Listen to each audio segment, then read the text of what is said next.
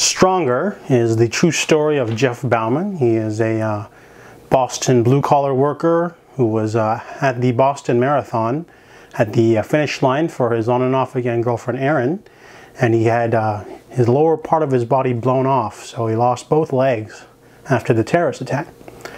Now, Jake Gyllenhaal remains one of my favorite actors, not because of his devastatingly good looks, but because he sort of avoided the trap of the handsome actor trope. He could just star in generic rom-coms or, you know, typical action movies, but he goes for more challenging roles like Nightcrawler, Prisoners, Enemy, and in this film, Stronger is a really good performance. The movie doesn't pull any punches with the character based off a true person, Jeff Bauman.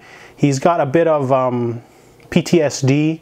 He's very uneasy when it comes to this sudden burst of fame. People send him gifts, they send him letters. His mother wishes him to reply to all of them and be on talk shows and go to events and things like that. And he wants to be left alone because, you know, for him it was the worst day of his life, you know.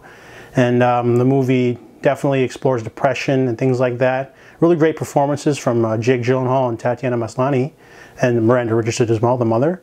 Tom Clancy is underused though, that's okay. The movie is a really well done drama.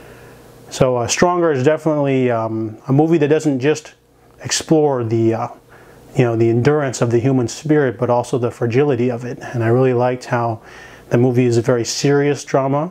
He's not perfect. You know, they didn't try to sugarcoat it, and I really appreciate that. Stronger is definitely one of the better films of the year that managed to slip under my radar. I give Stronger a 9 out of 10.